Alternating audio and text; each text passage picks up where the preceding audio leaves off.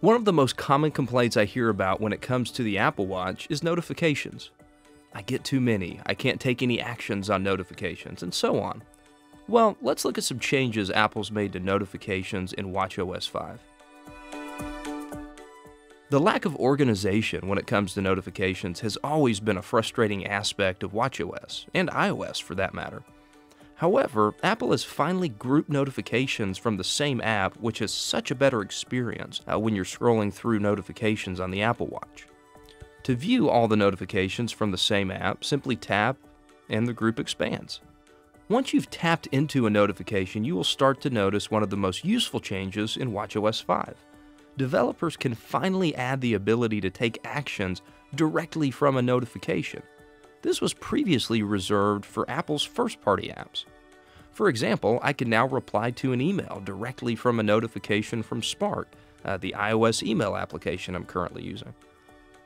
Now, managing which apps send notifications to your watch is crucial to enjoying the Apple Watch experience. If you feel bombarded by notifications, take a few minutes and hop into the Watch app on your iPhone. Here, you can go through and turn off notifications from apps you don't want to receive on your Apple Watch.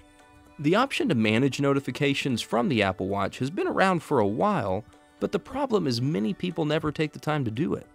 In watchOS 5, Apple has added a convenient way to manage notifications as they come in.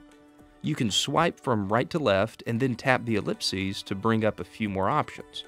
Here, you can choose to stop notifications from that particular app altogether, or you can choose to have notifications delivered quietly. This is a great new feature which will include notifications from a specific app in Notification Center without receiving an alert. This is great for those apps you don't want to be bothered by but still want to see notifications from now and then. Alright guys, I hope this video will help you get notifications on your Apple Watch under control. Thanks for watching, and I will catch you guys in the next one. Later.